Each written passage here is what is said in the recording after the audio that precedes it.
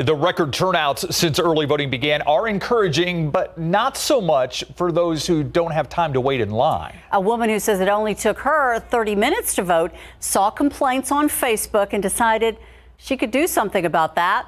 Jessie DeGoyello tells us what the voter did and the response she's getting as a result. There is now a Facebook group focused on what many have been wondering about. Bexar County voting location wait times. There's nothing sexy about it. Seeing how long lines could discourage people wanting to vote early gave Lily Kasuda an idea. Let's do it as a Facebook group and let's have people crowdsource the wait times in real time. They certainly have been posting where and when the shortest waits are across Bexar County.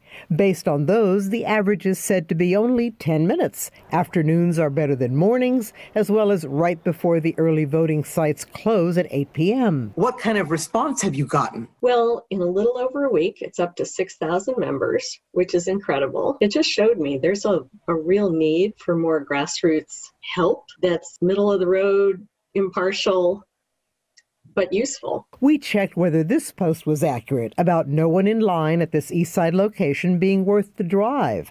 Sure enough, there was no line, to the relief of these voters who weren't aware of the Facebook group. Sometimes we can't stand as long as we could when we were younger, and we need more help. So, I think it's great. There's also now an app that mirrors much of what the Facebook page does, created by Move Texas, a nonpartisan grassroots organization. Being that it's still new, creators of the app say the more people use it, the more information it'll have, both giving voters the heads up on what to expect and plan for.